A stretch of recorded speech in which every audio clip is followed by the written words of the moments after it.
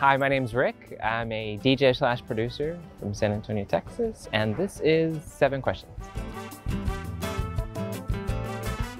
That is a difficult thing. I kind of, some people like encapsulate it all under like EDM, but I would say electronic music is a good way to capture it.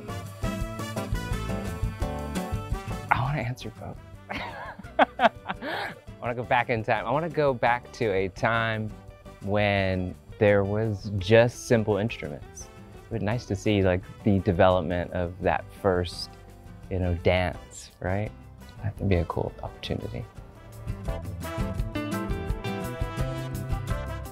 man, Eric's Tacos, mini asadas, the small ones, stuff them in your mouth.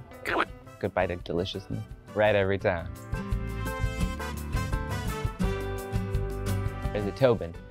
They bring in a lot of different types of performances. I've recently seen Krongbin there.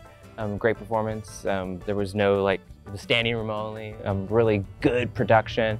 And I also saw Kraftwerk there. Yeah, great venue, great venues. And Paper Tiger has some good, good touring stuff. That's a great sound system, so it's kind of quintessential San Antonio. So that's what I would say was a good one too.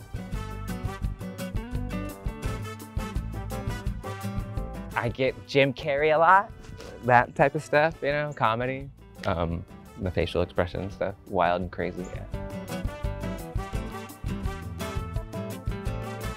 I would go with a Bob Marley track, certainly an Azimuth track, and then maybe something local by local producer Tommy Newman that's on our record label Calls and Puts Records. I would go with that, yeah.